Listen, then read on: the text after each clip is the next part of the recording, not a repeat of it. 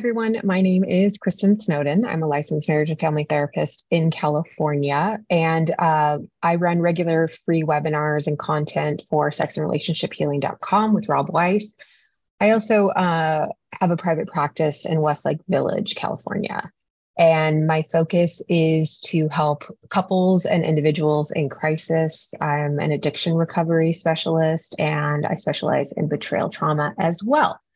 So this is a free webinar provided through Weetonglin's community, and I'm going to try to focus on helping you best understand the trauma that you are likely experiencing because of your relationship crisis and provide you some of the current treatment modalities of trauma treatment to kind of get you through the crisis into a better state of mind, physically, emotionally, etc. This is applicable to males and females. And I want to let you know that relationship crises and the betrayal trauma that occurs as a consequence can come in many different forms. So when I'm speaking to you, I'm speaking to you, to anyone who has a partner where you have recently uncovered an unknown addiction or harmful behavior that you didn't really know was happening, or maybe you didn't know it was happening as often or as intensely as you just recently found out. So that could be disordered ways of using substances, disordered porn use, gambling. You find out your partner's been cheating or engaged in emotional improprieties with somebody else outside your relationship, spending money that you were unaware of, or just doing kind of anything behind your back. Because relationship crises usually occur anytime a trusted loved one, in this situation, we're going to talk about a primary partner, behaves out of character. So you kind of committed to this person. You thought you were building your life with this person. There was this idea that you were teammates, you were consulting each other, you were putting each other and your family and your life building as a priority. And then all of a sudden they behave and act in a way that really makes you question if they are who you thought they were. Are they safe? Are they stable and predictable? Because as I've mentioned a million times, our nervous systems, our bodies want predictable. We like predictability, consistency. In anything outside of that, our body, our nervous system's experience is very unsafe. So relationship crisis also can be experienced as a trauma, because usually these types of behaviors, these kind of nefarious behind your back behaviors that you feel like were out of character and surprising to you, usually occur with a heavy dose of gaslighting. So that's when someone convinces you that your reality is not your reality, and they want you to believe a different reality. A level of manipulation, just straight out lying to your face. No, this didn't happen. No, I don't even know that person.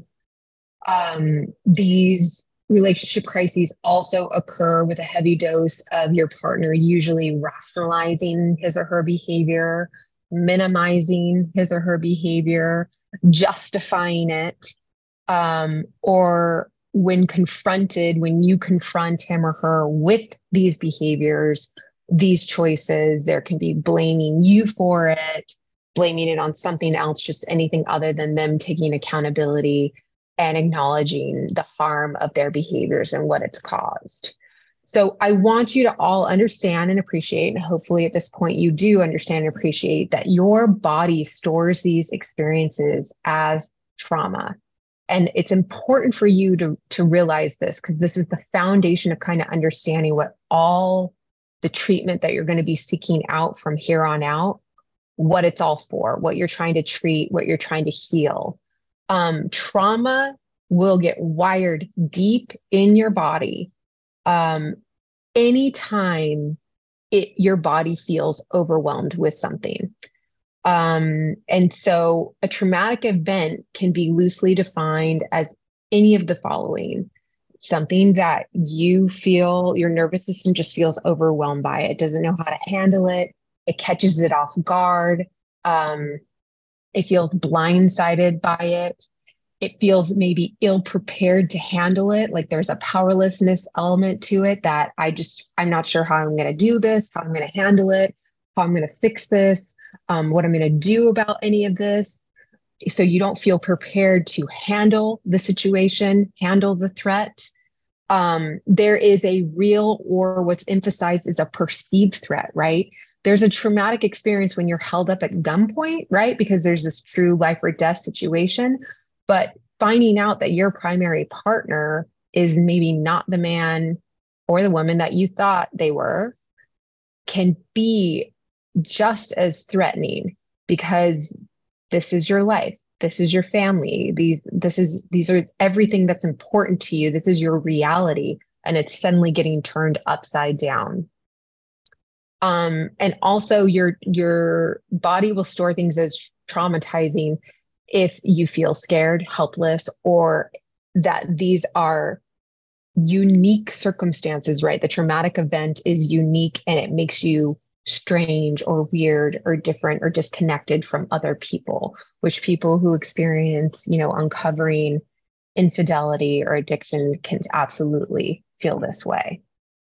So betrayal trauma, I have several videos on betrayal trauma talking about what it is, how it occurs, the various ways that it's manifested in your relationship. But betrayal trauma is a subcategory underneath trauma in general, because it's a very complex, traumatizing event that occurs because a loved one engaged in behaviors that were outside the realm of consistency and predictability, right? So there's external traumatic events, like we just recently, they're on the news talking about the Hawaii fires and people running for their life. That's an external environmental traumatizing, overwhelming event that is going to absolutely be traumatizing to many. But betrayal trauma is when it happens in the form of a relational rupture. I thought you were my person, and you've now betrayed that experience, and my body will record it deeply and strongly. And it can really bleed into that relationship from here on out. It can affect the way that you engage with them, your body reactivity, your feelings and sensations and storytelling in your head with that person. But it also will absolutely bleed into every other human relationship, because as I'm going to continue to explain to you, our survival system is highly efficient. It fires off quickly and efficiently, but it is not accurate. One of the ways it tries to keep you safe is to just overgeneralize. If this one person can betray you, can manipulate you, can lie and bamboozle you, holy moly, I'm going to freak your system out so much so you just assume everybody's lying to you, that you don't have the instincts and intuition to make any correct choice. And I'm going to cause you a lot of physical discomfort and emotional discomfort in an effort to make you avoid betrayal again, right? So what we always kind of say, your survival mechanism in your body is just there to help you survive. It doesn't really care about your happiness. It just wants you to stay alive. And so you can feel that miserable feeling of distrust, fear, worries and fear around being vulnerable, et cetera, unless you do this work to kind of move through betrayal trauma. So betrayal trauma comes in the form of destroying trust, safety, security of the bond that's between you and that partner. It'll bleed into all other relationships. Betrayal trauma puts the betrayed partner in a deeply confusing quandary where the person they love and trusted is also the person who harmed them the most. It kind of makes your brain split into these two dichotomies you can't even wrap your brain around. It creates this torturous emotional roller coaster of, should I reconcile with this person? This is my person. Let's fix this. But at the same time, there's these waves of fear and disgust and rage towards either yourself or that person or the other people involved. And it just comes in a way that feels very out of control, and like those feelings overwhelm you and control you and not the other way around. Betrayal trauma destroys trust, safety, and the security that contributes to betrayed partners losing confidence in their basic decision-making abilities. And it is very common for betrayed partners to just kind of, my entire reality has been wiped clean. I'm not sure who I am, what I'm doing this all for, what is my identity, what is my value. I'm so confused, right? So one minute they feel like they're standing on solid ground, and another minute it's all wiped away. The symptoms of betrayal trauma can manifest as very deeply shaming, and I talk about that in another video, confusion, self-blame, blaming others, emotional instability, increased depression, indirectly kind of having other people be the recipient of your emotional roller coaster that maybe isn't involved in the trauma, difficulty executing basic functioning, parenting, getting up, eating, sleeping, etc. And we'll talk about that. So I just want you to all to know that as you move toward healing with or without your partner from here on out, it's important to realize that you have these recordings in your brain and body, these trauma recordings, and they will continue to impact all your relationships unless you really take the time to work through it. And I'm going to really fast forward to the end, which is that most trauma research says that you kind of need the same 4 elements to get through to the other side of the trauma state that you're in, this kind of deep wiring that doesn't really want to let go because it thinks it's going to keep you alive if it hangs on to this a lot. So the general overlap is that 4 things tend to need to happen to help you start working through and unwiring that. And we'll talk more about it towards the end. But you have to, at one point, acknowledge what happened, whatever the traumatic event was, whether it's a single event like a car accident or a long-term event of 20 years of my partner lying to me and sneaking around behind my back. Acknowledge what elements of it happened and what was not okay. So really, really speak up with that language of this was not okay. This is how I was harmed. Another element is that you need to have a trusted loved one or support group or a therapist or a 12-step group. Validate, yeah, you're right. These things were not okay.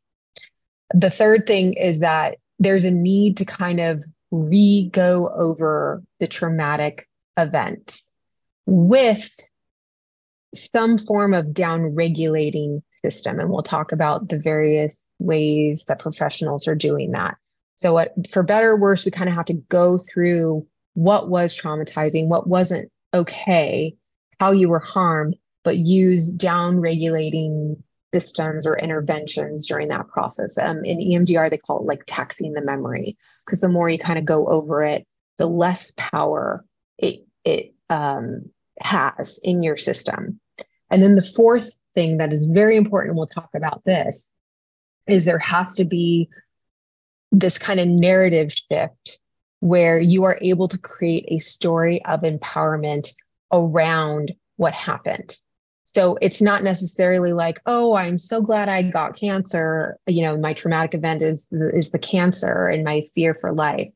But it might be that I've had the opportunity to really reevaluate my life, reprioritize it, figure out what I want to do, reconnect with people. People have come out and said amazing, loving, supportive things to me during this fight towards healing from cancer. You know, there can be various, it doesn't need to be like, oh, I'm so glad this bad thing happened to me. That's not your story of empowerment around it.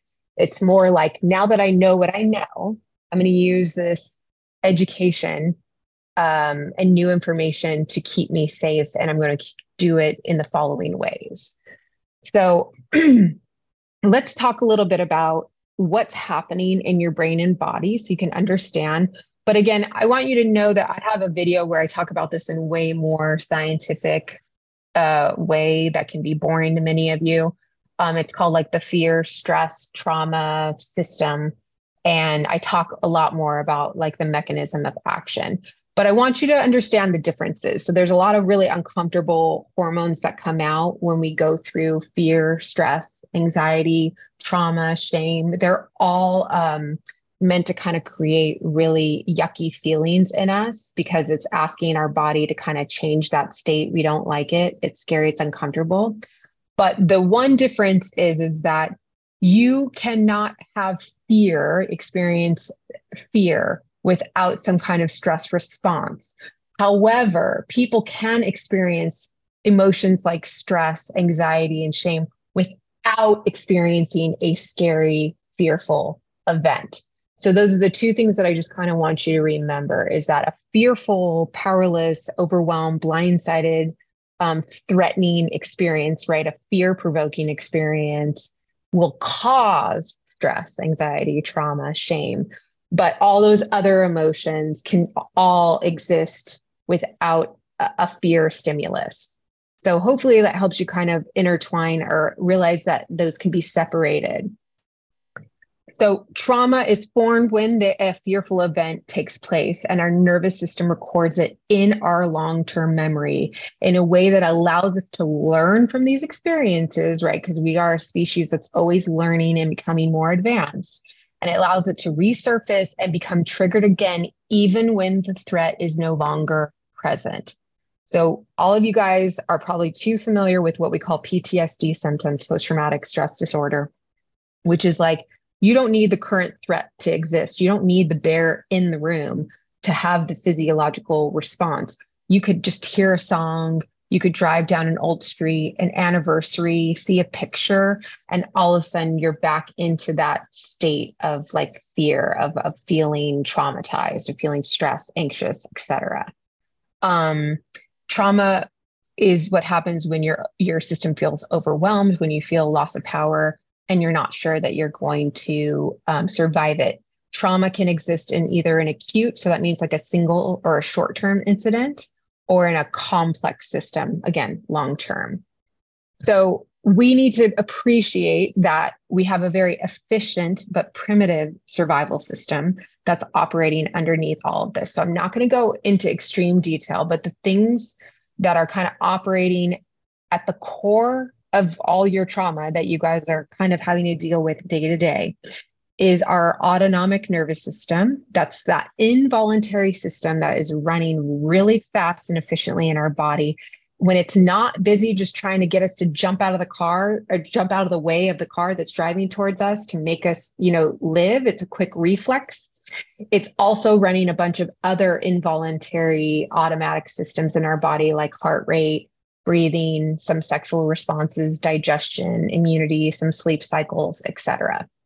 There's two branches. And so when I'm talking about how we need to go over our trauma story, but then use down regulation interventions to help with that, there's two branches of the nervous system. It's the sympathetic nervous system. So it upregulates us, it increases our alertness, it ramps up our vigilance. So these are the things that create an automatic reflex to, again, like I said, get us to run faster, or if our kid looks like he's going to jump in front of a car, grab him without even thinking. These are things we want the sympathetic nervous system, the upregulation system, to occur.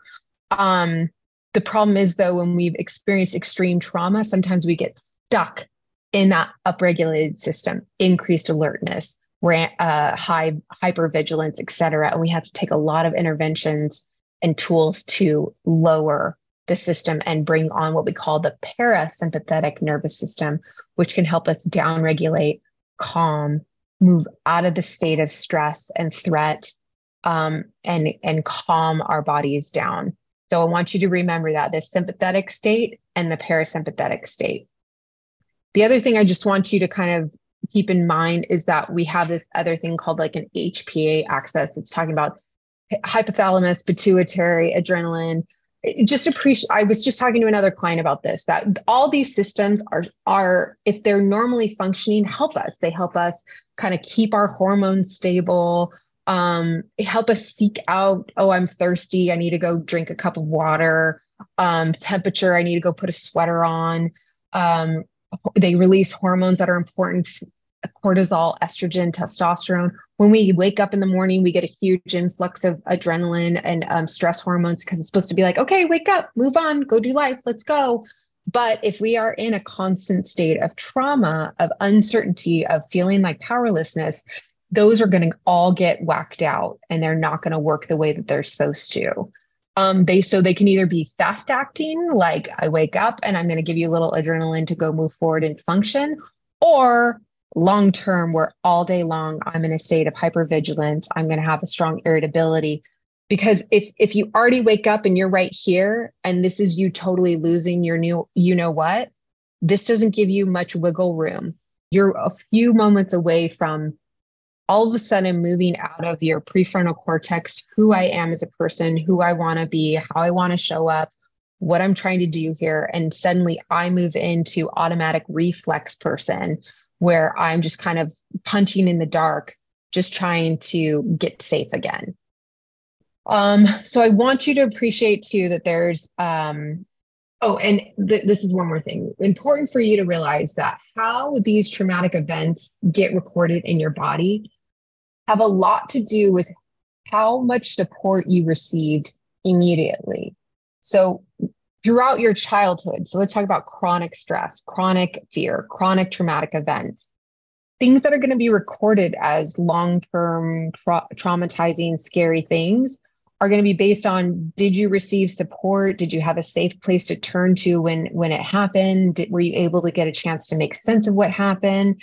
Was there any opportunity to be validated that what happened wasn't okay? A story of empowerment, etc. So when you're doing your trauma work, you're going to look back and realize that things that could have, would have, should have been traumatizing may have not been recorded as trauma because people reached out to you. They gave you love. They gave you support. They helped you realize it wasn't okay. They helped you move through it. But if you find yourself in a strong trauma response, it's often because you're lacking those things. Maybe your partner's not validating what you're going through. Maybe your home is not a safe place to be. You're not finding a group that is validating you and helping you structure a story of empowerment around it. So those are important things. The last thing I want you to know is that there's this amygdala, and it's the absolute dumb, primitive, general response of, this is good, this is bad, I want this is scary. And I want you to just respect the fact that when you're sitting there, sometimes we sit there in shame going, oh my God, I'm never going to get over this. This is always going to feel so dysregulating and scary and uncomfortable. Is that this is a reflex. It's a wired, feared reflex. And as long it exists, but it is primitive and it can always be changed by the less primitive system in our body, our more advanced system in our body, which is our prefrontal cortex. So I'm going to give you a couple pointers or a little bit of education, but the bottom line is that your fear response is a reflex. It is a learned reflex. Just like if I stepped on a tack or something really sharp, instantly, reflexively, without even thinking, I'm going to put pressure on my other foot, lift that foot up to make sure I don't feel that pain anymore. But there'll be times that we can kind of talk ourselves out of that reflex by using our executive functioning.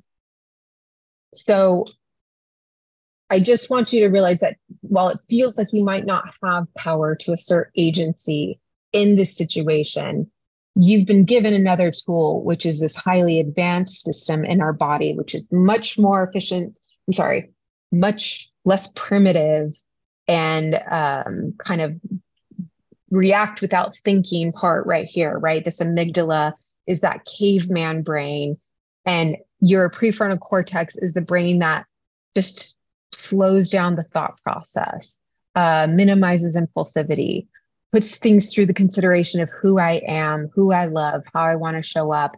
And that is what we call the top-down intervention that can help you with that fear trauma response that happens so much in your life right now.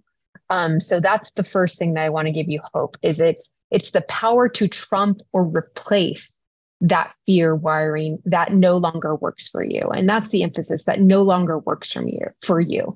There's a part of you that's going to want to stay vigilant. There's a part of you that for a while, until your partner shows that he or she is very different, that they do things differently, they operate differently, you're going to want to hold on to that reflex to kind of ask questions, stay vigilant, hold healthy boundaries, think things through slower.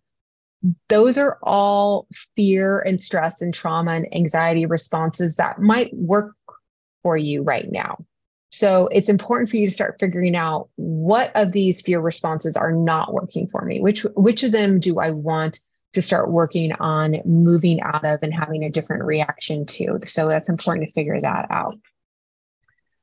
So one of the important ways, so speaking of that, is to acknowledge what kind of narrative do I want to attach to this trauma and fear response? So let me give you an example. It might be that my partner's issue is that, he had a sex addiction. He had a completely secret life that I was not aware of. But at this point, he's going to groups. He has some sobriety under his belt. He's working towards being a better person, but he showed up late. He said he was going to be home at 6:00. He showed up at 6:30. He didn't text me. He didn't write me. And it reminded me, right? My fear, trauma, stress response is going to be reflexively angry, upset, fearful that he's back to his old antics.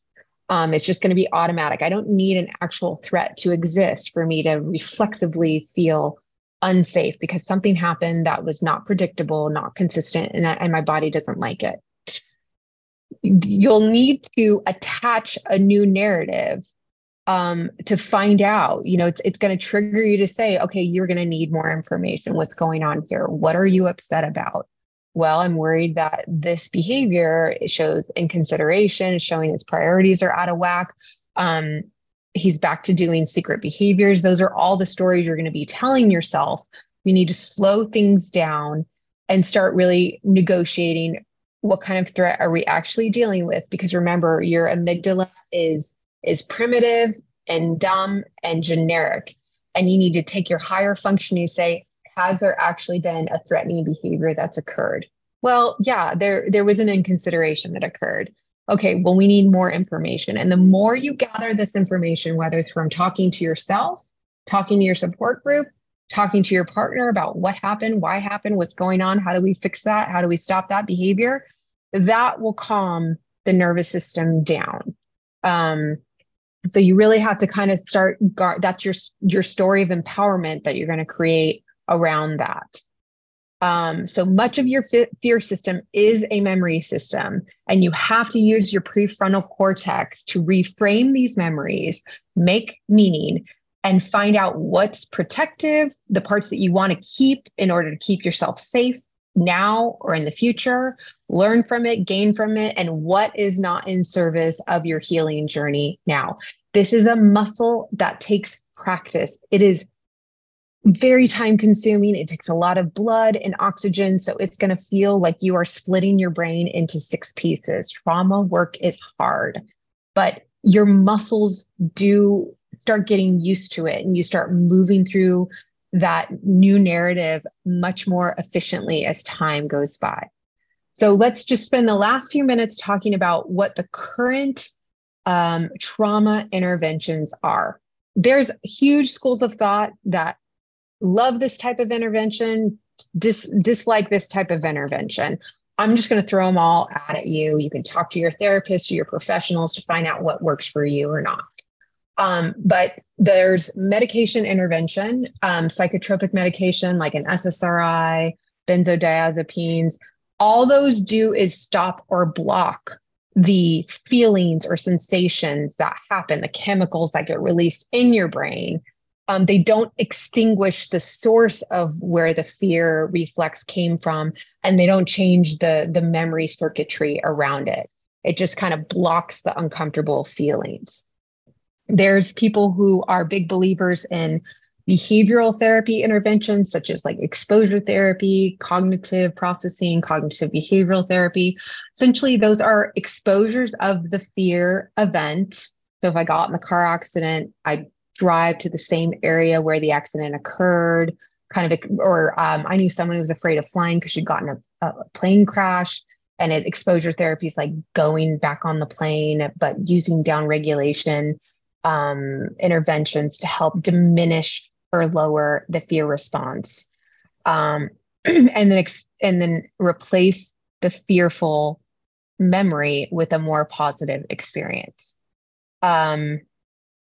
What's interesting and important that you have to realize is that you have to relearn a new narrative, a new association, a new framework with the fear engaging response. So let's say for the car accident, it's that created so much fear. The memory's locked in reflexively. Anytime I drive in this area, I get upregulated, dysregulated. You have to actually block that fear reflex with a new narrative of I'm being careful. I know how to drive better. That was more of a fluke rather than a regular common occurrence. I know how to keep myself safe now. I'm looking, I am safe, I am okay. So what's important is it's not just replacing. When you create a new narrative, a story of empowerment, you kind of talk to yourself from a new, better educated, more empowered state. You're not just replacing the fear experience, it's actually blocking the fear reflex, which is really, really interesting. I feel like that can make you feel more empowered to realize that I'm like blocking that fear invoking reflex in me by talking through it. Which brings me to a couple different narrative type interventions. So one of them is what we call internal family systems. And there's this idea that you kind of have these protective parts, you have these manager parts, you have these firefighter parts, kind of silly names, but all these different parts of you. Some have been created and developed for our safety. And we kind of sort through the childlike parts, the wounded parts, and we start figuring out what does work, what parts of us need to feel protection, negotiate with those parts. And really, as you can hear from this research, is essentially what you're doing is you're kind of blocking out the really strong reactive parts and saying like, no, I'll keep you protected. I now have new information. Let me update you. This is how we're going to handle the situation. This is how I know to keep us safe. This is what we're going to do to protect us in the future. And those tend to calm those really reactive, fiery fear reflex parts in you that are based on memories kind of seared into your long-term memory. So that's internal family systems. There's also EMDR, eye movement desensitization and reprocessing. And that is also subsets of that are also brain spotting. That's done like in a more specific way, but it's this idea that you only need a general image or partial memory to kind of this upsetting event that occurred. You explore the negative thoughts, the shame stories, where you felt it in your body when you went through this traumatic event. And you use what we call bilateral stimulation to help downregulate you being kind of re-exposed very generally to the traumatic experience. And combining all those things helps your brain kind of move it more into a higher functioning memory state instead of a memory that will trigger a bunch of fear and anxiety and stress. Brain spotting does the similar thing, but in a very more specific way, like spots on your eyes. Neurofeedback is considered to do some of that down regulation as well. It's kind of helps apparently with like the reorganization of the brain. Again, because what you're trying to do is you're trying to take really scary, powerless, uncertain moments that were memories of yours that get lodged in your body and stuck in there. And you're trying to just actually move them from a memory that's supposed to create a lot of fear response, a lot of anxiety and threat responses, over to just a file that's like, wow, that was a really horrible thing that happened to me. It wasn't okay. but this is what I've learned from it. And this is how I'm going to keep myself safe in the future.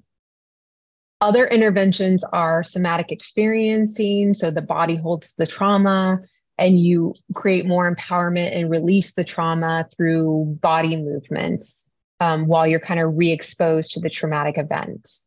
Deep breathing exercises, one of the best down regulation experiences is to exhale. And that is what the parasympathetic system does. When you're exhaling, you are down regulating your stress level. And so really putting time and energy of building that muscle in your body to try to exhale and engage that parasympathetic system. Some people will mix their trauma treatment with ketamine, that's legal in California, psychedelics, that is not legal yet, but they're exploring it in a couple different states.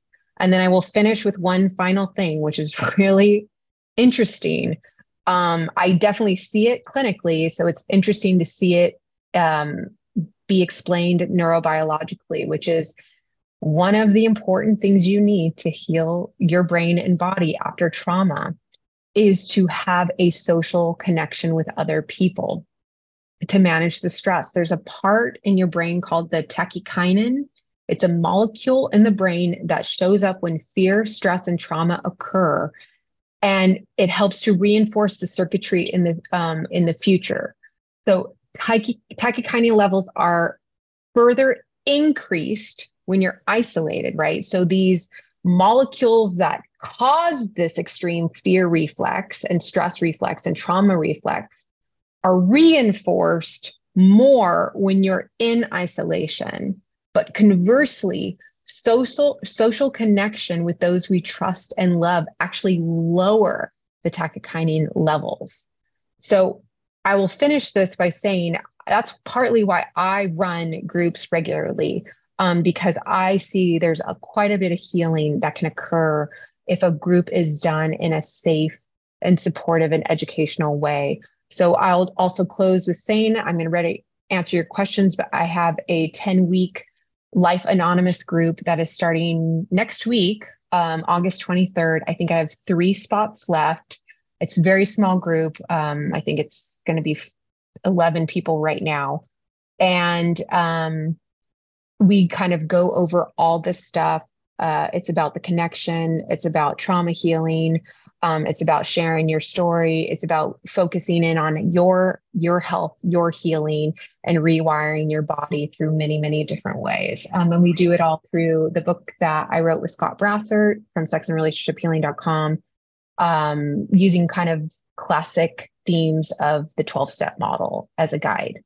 And you can email me if you have any questions about that. But let's answer some questions. Thank you, Kristin. That was awesome. There was a lot of information there. Before we start, I just want to let everybody know that I personally have taken one of Kristin's groups, not the Life Anonymous, and it was very helpful. It was very helpful to get information from Kristin, but also to connect with other women. And then you connect not only the day that you do the group, but she keeps you connecting through other resources and other venues. So it was definitely helpful. So anyway, okay. So first question. My husband hasn't acknowledged any wrongdoing and refuses to talk about anything that he's done concerning porn and flirting in private chats. D-Day was January 27th, 2023. He just clams up. How does one go on from that? Right. And I hope after this lecture, you can realize how your body is not going to be able to heal if this person remains in your same space in that same state, right? Because what we've said is necessary to move through trauma healing is that you have to be able to own that what happened wasn't okay, how you were negatively impacted by your partner's decisions, the betrayal, the gaslighting, the minimizing, etc. And ideally, he's the one that will hear this and validate it and start creating more predictable, consistent, safe choices. But as long as you're staying in that household where someone is actively minimizing behaviors, blaming them, etc., your nervous system is not going to heal in that environment. But that doesn't mean that you can't do your own separate work and find support groups. and people who will kind of help you feel the strength and safety to set boundaries, hold boundaries, etc. But yeah, it's overwhelming. It's terrible when your partner has betrayed you. And then you get a giant tsunami second wave of, and this was your fault, or this really wasn't that big of a deal, or why don't you just get over it, or what? I didn't do anything. So it's very traumatizing, and I'm sorry. My husband is desperate to return home after 6 months of separation. He is planning to give me the formal disclosure in October. How do I prepare myself for hearing the disclosure? I do have a safety plan afterwards, but. Yes. I think you're already being very smart by preparing your body. Remember, the two elements that happen that make your body record it as traumatizing and create those fear reflexes are usually this powerless component and a blindsided component to it. So if you already do know this disclosure is coming, and you already do know that there's going to be concerning, upsetting things that you're going to hear, that's, preparing yourself for that will help with the blindsided part. You're not going to know exactly what it is, but you definitely know you're going to hear some upsetting things. And then the powerlessness component to it is that you are realizing there does need to be a safety plan. Expect to be dysregulated, expect to be upset, expect to hear stuff that's going to make you question if you want to move forward in this relationship or not. Those are all reasonable.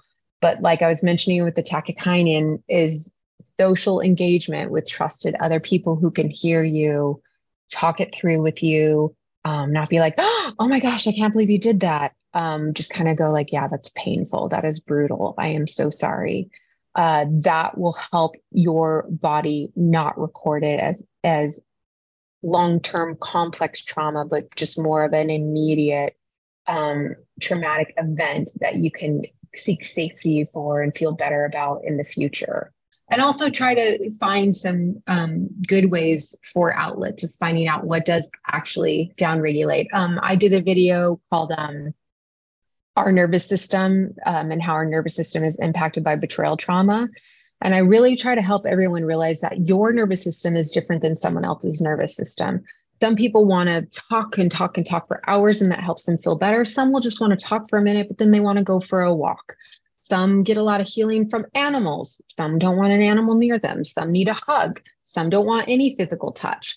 So really experimenting with what helps you actually feel more centered and downregulated, right? That parasympathetic downregulation experience is another really helpful preparatory tool you can do.